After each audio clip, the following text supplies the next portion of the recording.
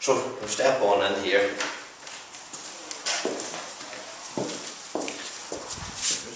First, this is into the utility room, and this is the heat recovery ventilation system here. You just want to step on in, get a wee look at it. A lot of people put them in the roof space. We didn't like to because it's easier to watch. There's a wee clock on it here. You have your 3 settings. It sits in the middle setting. And if it's very hot, you can turn it up to the 3. If it's very cold weather, you can turn it down to the one. And this tells you it's on setting 2, and that's 140 cubic meters an hour of air change. That is, the 2 filters are inside.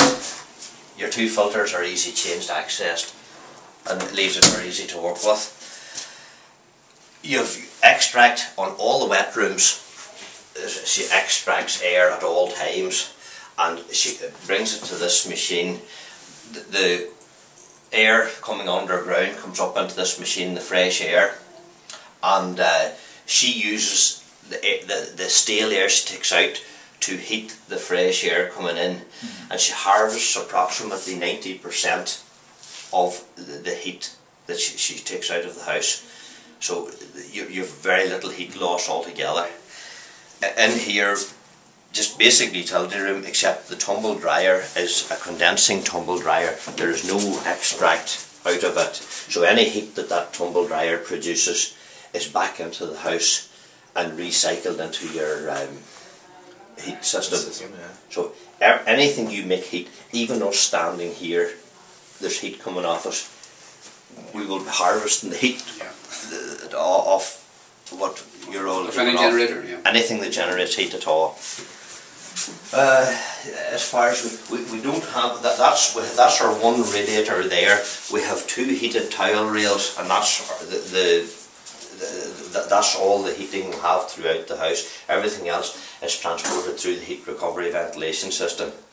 To leave it a little easier to work, because we're all the extract in this end of the house and the supplies in the other end are mainly, we brought a pipe through, and it comes through here from the front hall here to the back hall. So to leave us, we don't build up pressure. The same, these are the air flows. It comes, it later work better for us. This is just a wee downstairs toilet. This disabled. All our appliances are all up off the ground, so the floors are clean at all times. And again, see, this flushes with the water harvester. Take you on in. Doors, external doors, composite doors, U value of 0.64. This is into the kitchen, living area, dining area, and this is the proprietor of the house herself. Again, in the kitchen, our extract fan is only a filter. It doesn't extract the air out, because we can't extract air out of an airtight house. This is the extraction system going back. When Violet cooks, this filters it, so we're not taking greasy air back to the heat recovery ventilation system. Therefore, we use the heat from the cooking to heat the house. And then this is a supply one here, so there's a constant flow of air throughout here. Here we have our only form of heating. Violet had it on with an hour or so last night. About 2 hours ago. So that's the main heat source if it's cold.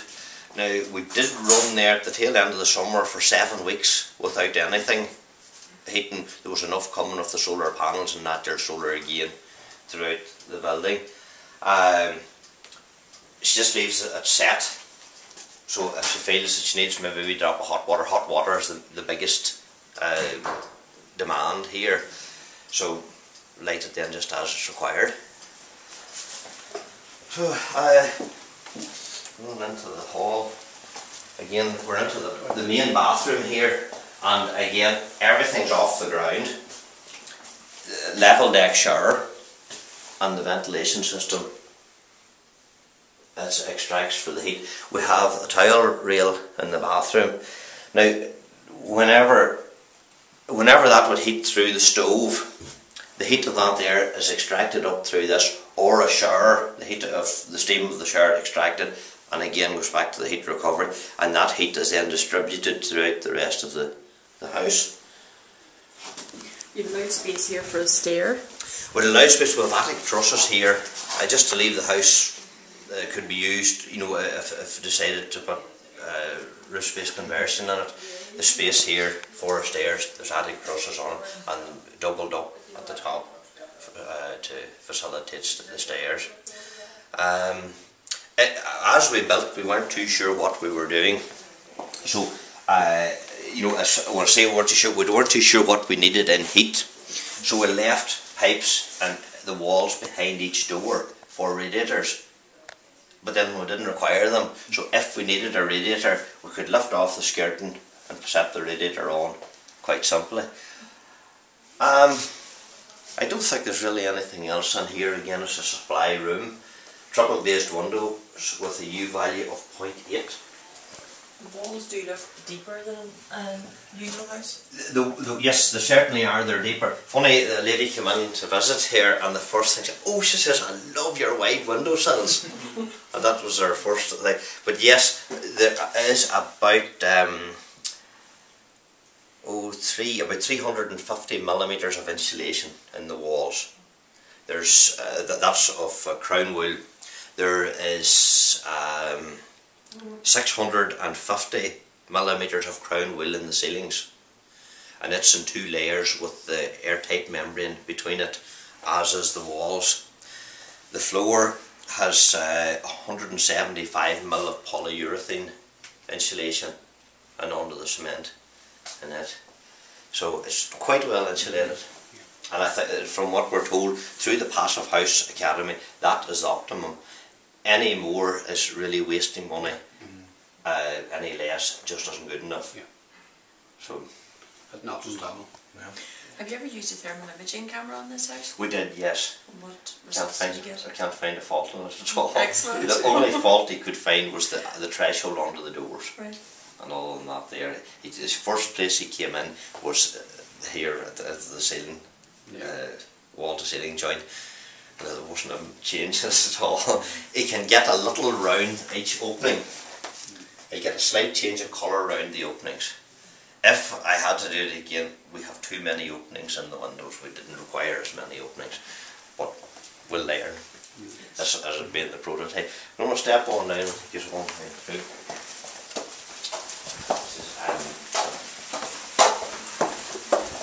It's all low energy lighting throughout.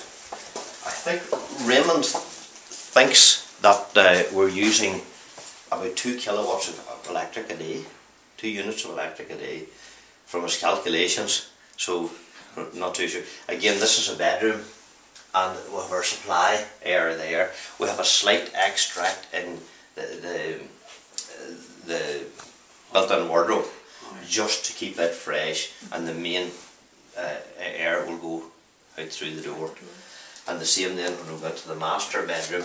The master bedroom walks out through the ensuite. Sorry, John. The master bedroom, and then the ensuite is out through the dressing room. So the supply air is there, the extract is here. So there's a constant movement of air. So you'll find that it's always fresh. The house is always fresh. And again, it's just basically the same as the bathroom. Everything's level and easy to operate. So I'll take you on up and show you the hot press here.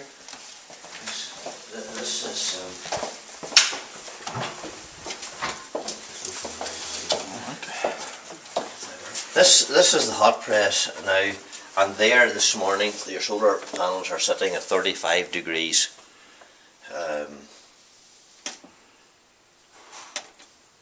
And the bottom of the tank is 29 degrees. The top of the tank is 32 degrees. So it'll give you a wee idea so you can monitor all the time what's happening. This is all to do with the solar panels.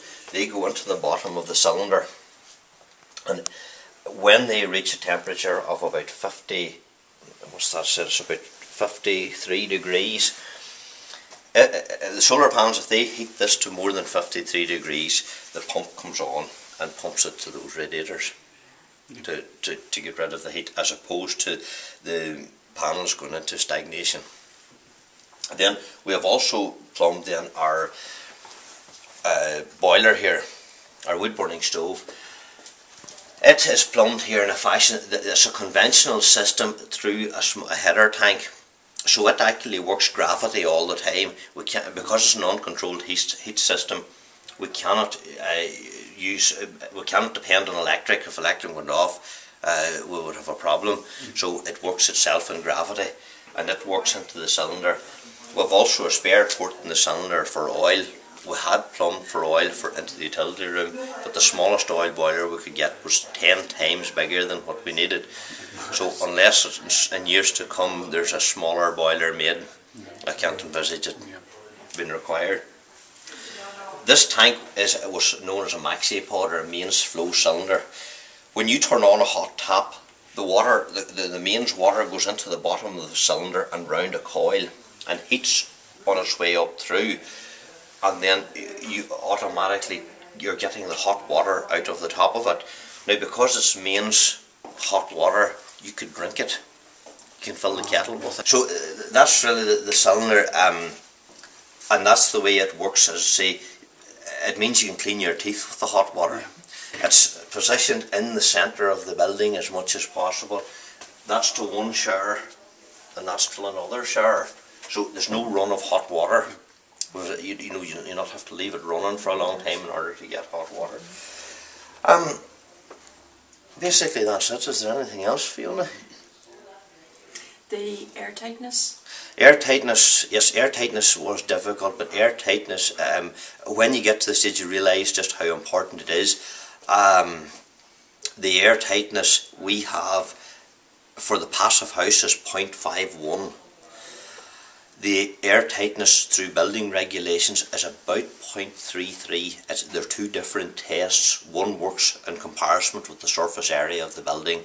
The Passiv Haus works with the cubic meters volume of air in the house. Now, when we say airtight, the reason it has to be so airtight is if you have a room that supplies air, and it can build up a little pressure in that room if the door was closed. If you have an air leakage, she's pushing hot air out of your building. The same if you're in an area where the extract, and she's extracting, and you have an air leak, she's extracting cold air, and that cold air extracts straight up into your system, and then it cools the complete building. So it's important. That's why air tightness is so important, and really is very important. Not strain your mechanical ventilation system? Not really, no, it wouldn't. She works very, very slowly. She's very, very easy. She's only using about £45 of electric a year, so she's not hard to run as far as that goes. But it's just because she has large ducts, it's easier for her to manoeuvre air. You've quite a large array of PV panels attached to this house too?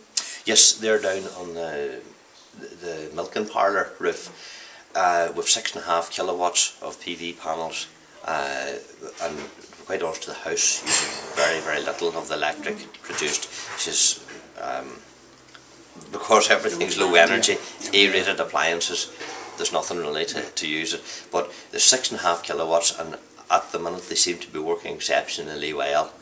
I think it was £198 she got back there for them. If we had used all that, it was worth another £350 odd. And then there'll still be the payoff, for what the rocks payment for what we've. That still has to come. That comes out annually. This house is free of rates at the minute? It's free of rates for 5 years, being a zero carbon house, and that's potential saving of another £5,000. It would be a potential saving of another £5,000. Do you offset against the cost of the vacuated tube and the EVs? And yes, well, the vacuated tubes would pay for themselves. They really would. They're a lot more successful when they're facing the right way and plumbed in correctly. They do pay for themselves. They're very, very good. It would take a little longer certainly for the electric, but they will as well, especially as you see when you take in all our incentives, your rate relief and your wee bit of grant and what you would get on it, and we chose to put those in as opposed to an oil boiler. Yeah. So I said, right, we'll go this way, and what we've estimated is by the time the house has to pay rates, the PV panels will be paid for. Yeah. Excellent. So, Well, I know you're pushed for time, but you're involved in the build of the property. What was the biggest challenge in the build to maintain? probably the keeping standards of the everybody property? here. I used to probably keeping everybody on board into what you were doing, because nobody knew what you were doing, and they found a lot of the things that you were being very pernickety about. They thought that was, you were too fussy. So selling the philosophy to everybody on site That's was the biggest thing. challenge. But when they see it now working, they can understand it. Yeah, that's good. Thanks very much. Thank you.